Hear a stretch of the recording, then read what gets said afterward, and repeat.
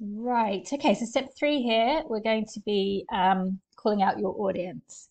So what this looks like in the final document is this piece here, and this goes at the top of your post because what we want it to do is to attract and repel, to call out your ideal clients, so that the people who identify will keep reading, and the ones who don't won't, which is what you want to do with all your marketing.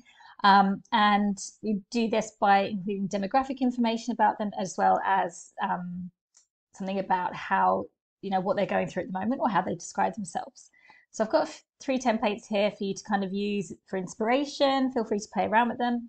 And here are some examples that I've put together to kind of show you how it looks. So first one is the example for my program. So I've used this template, I think, as a starting point. So I've got a 90-day program. That's my offer for coaches and therapists. So that's my demographic niche who, and this is actually the outcome. So I've used this one and the big outcome is who want to learn how to write client attraction copy for their business. So that's one way of doing it.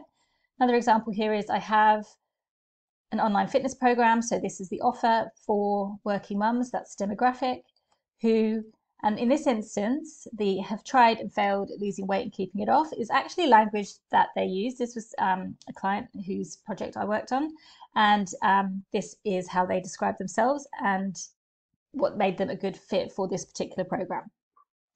So another example here is I have a coaching office. So, you can put the time frame in, or you don't have to. And again, this is the demographic. So in this case, it's service-based business owners who have an established business. So this is a little bit of extra qualification. If you're in this niche of business owners or entrepreneurs, then you might want to distinguish between people who've been in business a bit longer and those who are starting up, depending on what your offer is. And then here again, we've got the language from the audience.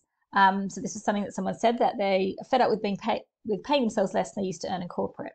And this language is really important because in this instance, these business owners have started up their own business, but they used to be corporate people. So that, is really dialing in who this offer is for in a very succinct way in just one sentence.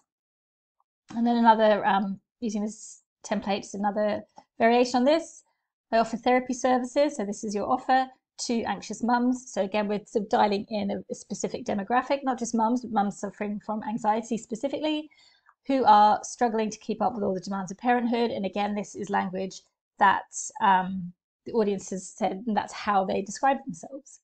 So all you need to do is take these templates as a starting point and do your initial statement to call out your audience. And then when you're done, well, again, bring it to the coaching call and we can work through it together if you want some help.